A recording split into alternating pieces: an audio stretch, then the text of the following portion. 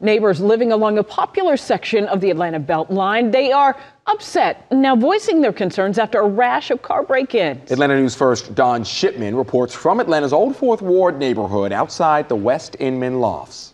Yeah, I talked with a number of people who live here, and they tell me that this has happened before. In fact, for at least one person who lives here, this is the second time that his car has been vandalized.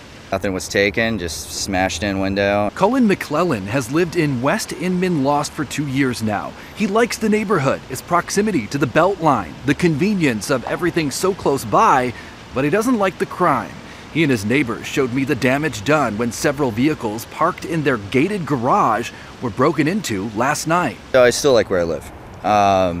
Do I think security should be better and we should be doing better things to make sure that this doesn't happen? Sure. It's just a matter of time before, something worse happens, and it really scares me. This isn't the first time Atlanta News First has reported on car break-ins here. 4 years ago, vehicles were vandalized at West Inman Lofts.